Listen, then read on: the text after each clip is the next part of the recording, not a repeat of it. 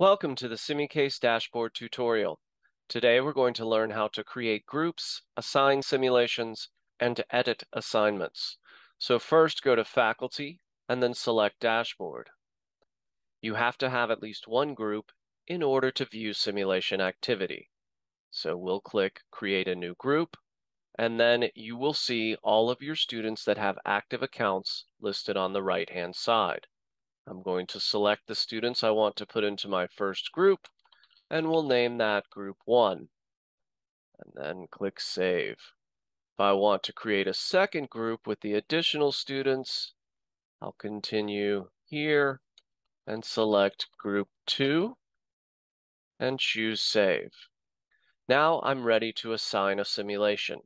I'll go to group 1, choose Add Simulation Assignment, and I would like to assign Stephen. So I'll put his name into the search and then choose Assign. And I can choose my group, choose the due date, and I'm going to leave this in learning mode, but you could change it to assessment mode, and then create my assignment. If I want to edit the criteria for this assignment, I can click Edit Assignment, and I can change the mode, the due date, the minimum score required, and the time threshold, and then of course save it again. I'll go back to group 1, choose Stephen, and now I can see all the students and that the simulation has been assigned to them. Once they start working, I'll be able to see their scores, the time spent, their transcripts.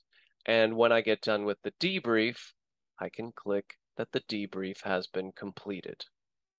And that is how you create groups and assign simulations.